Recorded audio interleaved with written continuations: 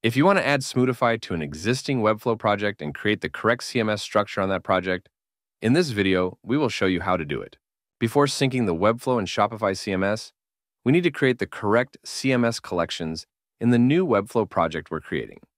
Again, we can automate this entire process very quickly using another Smootify tool.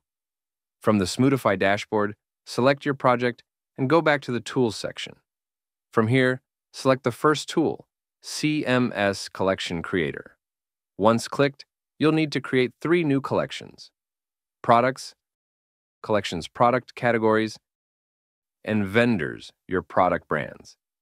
Simply click on each of these cards, add the names of your collections, and press the Create Collection button. Do this for all 3 collections. Once finished, wait a few minutes for all collections to be created and go to your Webflow project.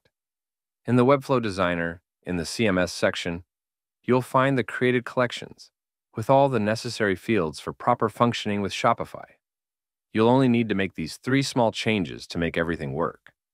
Go to the product collection and set the SEO description field to multiple line text and save the collection. Create a new reference field by selecting the vendor collection.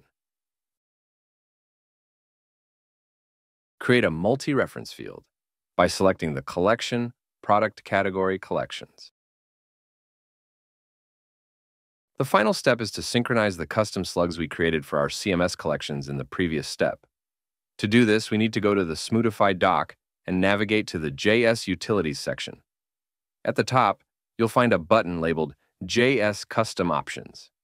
Clicking this will open a modal where we simply need to enter the same slugs we used when creating our CMS collections in the Smootify dashboard. Once added, click the Copy Script button. Paste the script into the global code of our Smootify project immediately after the initial Smootify configuration script, and then republish the project. All new CMS collections are now correctly configured.